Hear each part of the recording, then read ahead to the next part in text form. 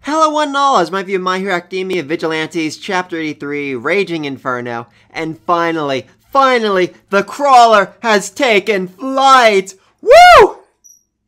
Oh my god, this was so long coming. I mean, seriously, his mother first told us he could fly way back in Chapter 18. That was 60 chapters and some 3 odd years ago that we were foreshadowed that he could fly eventually. And now, finally, he is freaking flying, and I love it! I mean, seriously, you can't be, a famous hero unless you can fly. And he's finally done it. I mean, there are definitely some bugs he needs to work out. He doesn't seem to have, all that much control over it, and he, ran out of steam while he was hundreds of feet in the air. I feel like that's gonna be a problem next chapter. But still, he accelerates at so much speed and force that Endeavor doesn't even try to catch him. He's just kind of left standing there on the ground like, what the freak just happened? Oh, I love it. So, yeah, you really have to wonder what kind of person, what kind of hero Koyuchi would be at this point if he had grown up with a less abusive, controlling mother, one who didn't smack him every time he tried to fly. I feel like then, he'd be at least a semi-famous hero, probably not top 10, but at least popular enough that people on the street would recognize him. Also, should we keep calling him the Crawler? I mean, that name doesn't really fit him anymore, given that he doesn't need to, crawl to move around, and he can literally fly through the air like a freaking angel. The flyer, the bird, the cockroach. Let me know anything down below. What are some good names that we start calling him now? And seriously, I just love everyone's reactions to all this. I mean, they're shocked, not just because, a non-flying vigilante has just started flying, but just, again, because of the absolute force he's exerting to do this. He's already a mile away by the time anyone has the wherewithal to look up. I love that. And of course, Rock is angry yet again because he considers this to be cheating. He considers the sudden power-up to be a cheat. Oh, Rock, you're actually a pretty pathetic villain. You don't really know anything about heroing, being a hero, or how the real world works. You think that because you call yourself the hero, because you think you're the protagonist of the story, everything should go how you think it does, and when it doesn't, someone must have been cheating. Wow, you're really pathetic. So the chapter opens up with Endeavor referring to Koyuchi as an all-might hoodie-wearing punk. And he is definitely very angry. I'm sure the, All Might hoodie isn't helping things here. I kind of feel like if he'd, gone to this fight wearing an Endeavor hoodie, he might be more willing to listen, might be more willing to compromise to, hear him out. But, he just truly, utterly, desperately despises All Might, so that's not happening right now. And even if he was willing to listen, I don't think Koichi really has the time to explain things to him. I mean, Pop is hurt very badly. No idea what the drug actually did to her, but whatever happened, whatever effect it's causing on her, she clearly needs medical attention, and they need to get to Soga, who I guess is gonna know what to do in this situation. I mean, I guess it makes a certain amount of sense. I mean, Knuckle Duster, his master, he trained for this. His whole life's purpose, everything he did, was all about finding and stopping the Queen Bee, so he must have passed something down to Soga that can teach him how to save Pop, maybe to extract the bee, or has some sort of anti-drug something in his van that he can use to save her, somehow, some way. Oh, I just love this next part. Rock, he's like, alright, so I can't interfere with Endeavor here because that's going to be an issue. So I'm just going to chase after him when he, ducks away, when he tries to flee from Endeavor, the number 2 hero, one of the most dangerous people on the planet. I'll go after him then. And then he realizes, wait a minute. He's not running away! Why is he not running away from Endeavor? He is terrifying! He even scares me a little bit here. So yeah, Koichi decides to go head-to-head against Endeavor, or at least, try to get around him instead of trying to go through a back alley or something. I really, truly gotta appreciate the guts it takes to go head-to-head against the number 2 hero. That's insane right there. And he actually managed to do a pretty dang good job at it. He's dodging Endeavor's strikes, not with ease, but enough so he doesn't even get, slightly singed. Though this one shot does cause the hoodie to go over his eyes, and I just think this... Oh, that just seemed to tick off Endeavor more. It's like, you're not even taking this seriously, are you? Which, he is, but it just was such an utterly ridiculous thing it really ticked him off. So then Endeavor gets serious, using his Raging Assault Hellmine field to blow up the ground so Koichi has nowhere left to stand. But unfortunately for Koichi and Rock, who's somehow been falling behind him without Endeavor even noticing, this is only the first part of the attack. The second part launches those flames way higher into the air, basically taking out anyone who'd managed to dodge the first strike. And on the bright side, this managed to take out all the bees that were surrounding them, so good on you, Endeavor, for that. And then, even better, it managed to capture Rock in his flames, and he's now being burned very, very badly. Yay! Now, unfortunately, Rock has hyperspeed regeneration. We saw him regenerate a whole freaking fist last chapter, so I don't really expect this to do too much permanent damage, but hopefully it will take him out of the fight long enough for Koichi to get Pop to Soga, so he can find a way to stabilize her long enough for him to have his big final confrontation against Rock. And then once again, the energy of his feet begins to transform, and he takes off like a freaking rocket through the air. Absolutely love it.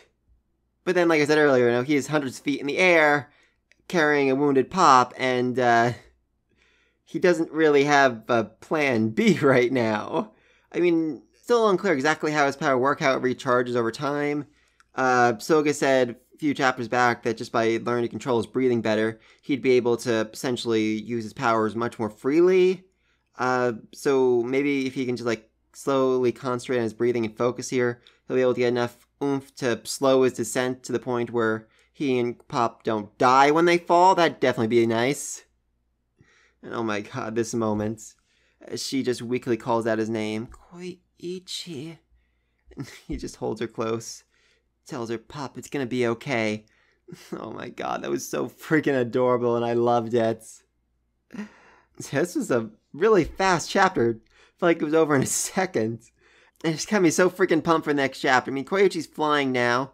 Hopefully he can get Pop to Soga. They can, extract the killer queen bee from her eye. Then I guess, like I said before, I think it's going to be Rock and him doing their final fights. One-on-one, decide who the true hero is here. Though this might not actually be his final fight, his final confrontation, because he said something very important a while ago. He said that he would stop being, Vigilante, stop being the crawler when he ran out of All Might hoodies. And he still technically has one left. Pop's, the one that she always has, the one that she's kept in her closet ever since he saved her life. There might be some sort of situation where, he meets Pop's parents in the ER in the hospital. She's in a coma or whatever, and they give him the hoodie. They tell him the story of how she was saved by him, and he realizes that little boy he saved was Pop. And he goes off to get his revenge, to get his justice, to bring down Rock once and for all. I would absolutely love it. He wears the hoodie that she's kept all these years safe to go into the final confrontation, go into the final battle. Oh, that would be amazing. I'd love that. Also, I think it's interesting that Rock gets so annoyed that Koichi, was able to fly, able to escape like this, when that was probably, the best possible situation for him.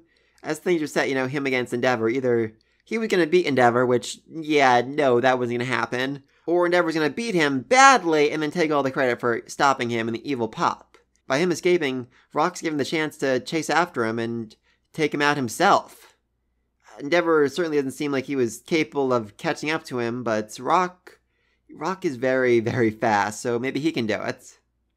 Still think Knuckle Duster's going to end up playing a role in here somehow, some way. I realize he doesn't want to be part of this, he doesn't want to get involved in all this, because he's probably hurt in the last battle against Rock, and he's, focused on being a parent for his daughter. He can't die or she would be an orphan.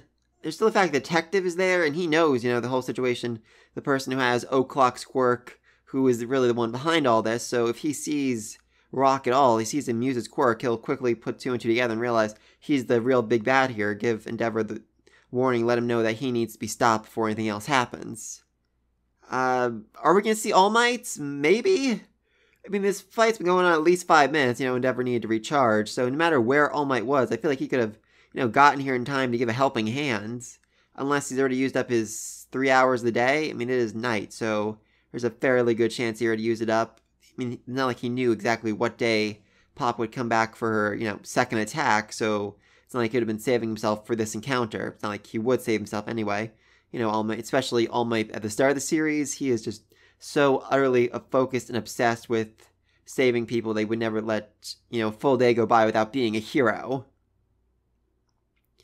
Also, I have this crazy theory. It's really, really crazy, but what if All Might offers to give his power to Koichi?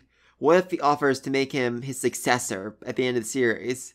Obviously, Koichi will say no, because then the whole regular series wouldn't make any sense, but I think that'd be such a cool, final moment for the series. Such a cool closing moment where we realize that Koichi could have been the successor of One for All. He could have been the Deku of the series. He could have, had all this life as a #1 hero, but he chose not to go for it. He chose to stay as he was, as, just a regular old vigilante. I just think that'd be such a cool twist. I know it's very unlikely, but I would really love to see it. Though speaking of that, we still have the issue that Koichi is at least somewhat well-known, and well-known enough where I don't think Endeavor would have all that much trouble finding his true identity, finding where he lived. And Pop is super well-known. Her parents are involved in the whole search for her and all that. So, yeah, that still means you're going to be in a lot of trouble whenever things settle down, whenever Pop gets saved in the hospital, whatever. I feel like it'd be a very difficult situation to explain, because even if Koichi was doing it for all the right reasons, he still, tried to fight the #2 hero while being surrounded by bombs. That's not the kind of thing a person can just, forgive and forget and move on from. Oh, that's gonna be interesting. It's definitely gonna be interesting. But please, let me think all this down below. What do you think of Koichi finally unlocking flight? And do you think this is his final upgrade, or do you think he can still go more, still do more? And we've seen him boost his air bolt to the point where it's lethal. He boosted his sliding glide to the point where he could outrun O'Clock 2. Still hate that name.